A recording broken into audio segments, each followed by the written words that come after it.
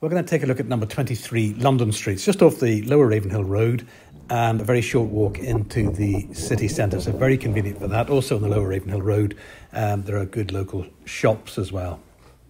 So we'll go inside and have a look at the house. It's all been freshly decorated and it's really bright. And this is the through lounge, just looking towards the street. And then looking back towards the kitchen and the yard. That's just a bit of storage under the stairs. And here we have the kitchen. It's a kitchen extension, two-storey extension with the bathroom above. And then we'll go quickly upstairs and have a look at the bathroom extension. So there's the bathroom. It's got a shower over the bath as well and a shower screen. It's all nicely tiled.